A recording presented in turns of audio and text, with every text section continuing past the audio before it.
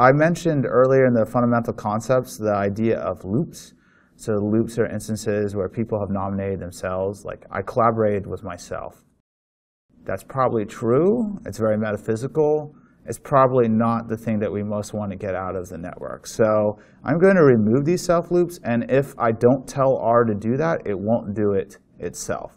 And actually, I have a few steps to do that. So I'm going to transform the network through what's called a simplify function. So I have here my colleague graph2. That's the name of the data structure after I turned it into an iGraph feature. Well, I had colleague graph, and now it's colleague graph2. And it's the difference between colleague graph and colleague graph2 is I'm removing those annoying self loops. So I'm just saying simplify by removing multiple and removing loops. What multiple means is if there are multiple edges between the same people, I don't need that. That's just clutter. If I want to represent that someone's getting a whole lot of edges from someone else in some other instance where I might perceive that as important, I could weight the edge that way, right? I could say, oh, this person's nominated this person 6 or 10 times. And that would be a lot cleaner representation than having lots and lots of lines where every single time the person said, I'm collaborating with them or I'm a friend, their friend. OK, so I'm going to select that. I'm going to create this new little graph called colleague graph2. And now we're going to work with colleague graph2. But we're going to do the same things. So we're still got our basic layout. That seems to be working OK for us. I'm going to still have the nodes I don't think are particularly important in gray and the more important ones in yellow. I could choose other contrasting colors. You know, they're natural colors like browns, blues, whites. Gray is OK, even purple. Those things work pretty well. Reds and blues can work, but just as a general note, you want to do a visualization that will work for the most amount of people. So color blindness actually is something you want to consider. So like putting reds and greens right next to each other is not a great idea. Orange and blue is another form of color blindness. It doesn't work. So you want to avoid that mixture if you can. And also, when you're visualizing this, like you've got your great results and you're trying to show the world this, the projector can mess you up. So if you have very basic colors, the projector is less likely to distort what you're trying to say. So colors that have high contrast with each other are more likely to convey the story you want, as opposed to very depending on vividness within the same color palette. So I'm trying to get rid of these nasty self loops. And let's see what we got. So I've simplified it, and I'm looking now at the bigger. OK, much better. Right? Now I know it's not quite as metaphysical, not as existential, but it is clear. We could maybe do a little bit more, though, right? So I said that networks are graphs that have attributes assigned to it. Well, the only attribute that we've been using right now is sort of an arbitrary number, like its unique ID. It's 1, 2, 3, 4. That's not particularly informative. We could do a little bit more. So we're going to read in an attributes file. This is commonly referred to as a node list. So if you're looking at networks literature online and someone references a node list, all a node list is a list that has the node's unique ID and then attributes that the analyst thinks is important associated with that ID. And in this case, I know there's two distinct kinds of people that are in these collaboration networks. I've got researchers and I have graduate students. And so I want to indicate them by using color. I'm going to keep the sizing by in-degree because I still think that's important. And now I'm hoping that this will give the network just a little bit more punch by conveying a little bit more information, because we expect, because this is a collaboration network, that it's important to understand, well, are graduate students just hanging out with each other? Are they just having a research collaboration with their advisor, which would be sort of a young graduate student, and we might see that as a pendant, a person that is just sort of connected to one researcher, not connected to a lot of else? Or are graduate students really getting integrated in these collaboration networks by working with both other graduate students and with faculty? So to make these changes, I'm reading in this attributes file. I'm calling that colleague attributes. I'm putting these under the vertices, set of vertices options, because these are attributes assigned to the vertices. And I am going to read this in.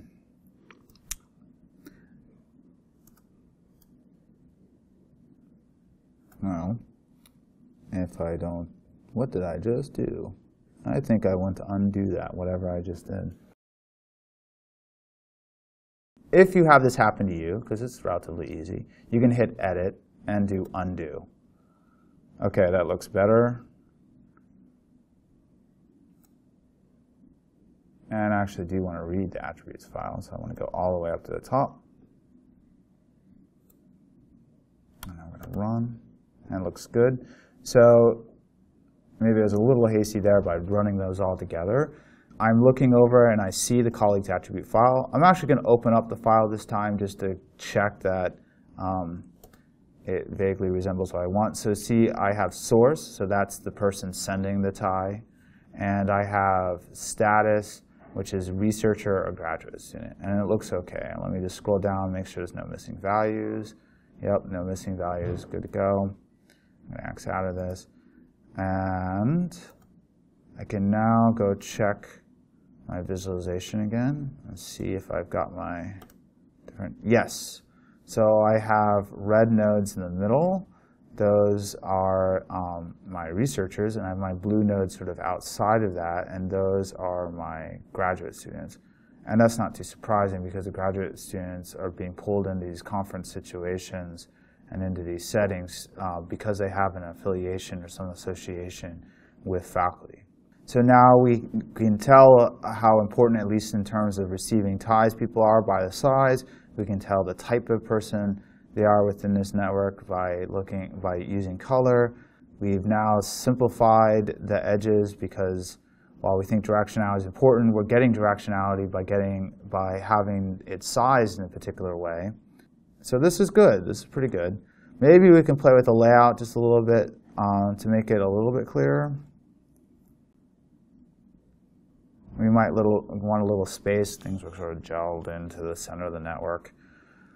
So how am I going to do that? I have my layout. It's still Fruchtman Goldberg, but I've added this option called niter, and I have niter equals 500. And what all niter is an option that's saying, space me out just a little bit more.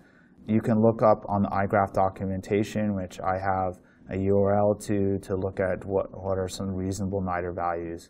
So I'm going to select this, and we'll see what happens. OK, yes.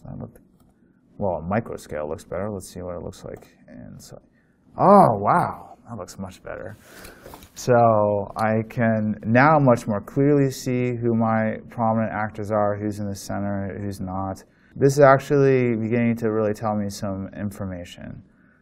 Let's see, maybe we can play with the layout just a little bit more, but frankly, I think we're pretty close. OK. Now, we've looked at collaboration networks. We're going to talk about discussion networks just for a second or two. That was the other kind of network we're having. And we're doing this somewhat as a reinforcement. So I already know I don't like loops, so I'm just going to simplify this object right now and not deal with that later on. So I'm doing that here. I like my layout, and I like that niter option, so I'm just going to keep that. I'm going to keep the Fruchtman-Goldman for now, and I'm going to keep the niter and see how it works on this network, and we may change if it doesn't work as well as it did on the last one. I think that the sizing by degree makes sense. I'm still going to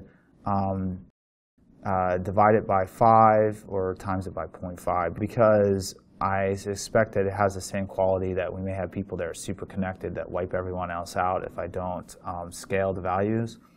And I'm going to import in right away my node list to get those attributes, because I've already established that's important. I'm OK with leaving the edges gray. And I'm going to, oh yeah, I'm definitely taking care of the arrow size thing right now, because that was awful. All right, so let's see how this network looks like. Running through this. OK. All right. And it looks like it changed in my Zoom, so I'm coming up here. So, okay, this is interesting. It's got a similar feel. It's a little more sparse. We also have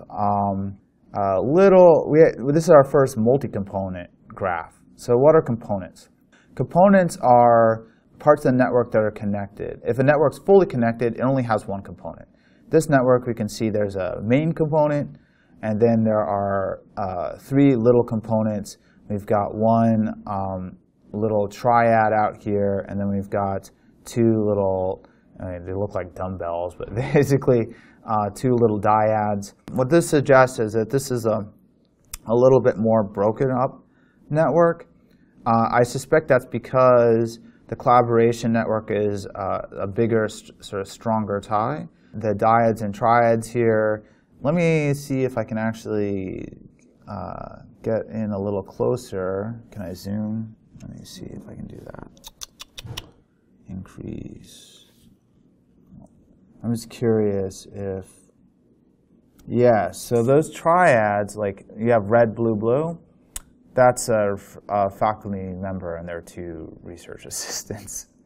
And we've got a blue-red and a blue-red, another faculty and their undergraduate or their graduate student. So these are people that are sort of hanging, these are our wallflowers essentially, and then we've got our main component of people who are interacting with each other. So we're going to just try a little bit different layout here, because I promised that last time. And I'm going to do something called, it's a commodity K. It's another standard spring layout. Those 2 are good layouts to sort of start with and see if you like them. The advantage is that if there are big changes in distance, I should see that a little bit more clearly in this network of this size, but we'll see. Partially, I just like experimenting, frankly, and seeing what looks better. So I'm going to run this and bring this up, zoom it. Okay. And you can see a little bit clearer the structure of the triad, and you can see a little bit clearer just the extent of the distance of some of the pendants from the core. I would say it's a slight improvement, but not massively. So this concludes our lab of visualizing relatively simple discussion and collaboration networks. I now wanted to talk a little bit about the implications that network visualization has for survey design, and also how survey design influences the network visualization and network analysis in general options that we have.